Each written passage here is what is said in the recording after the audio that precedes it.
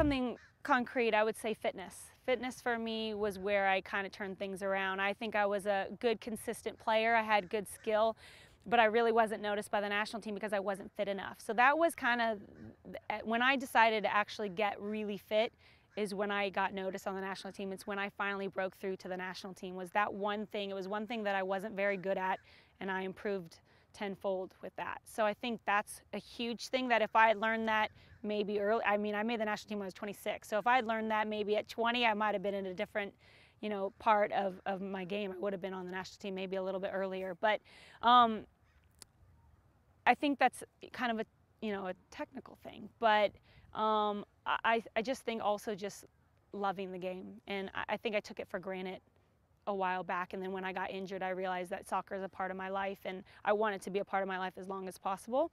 And now when I go out in the field, I make sure that I'm loving every minute of it.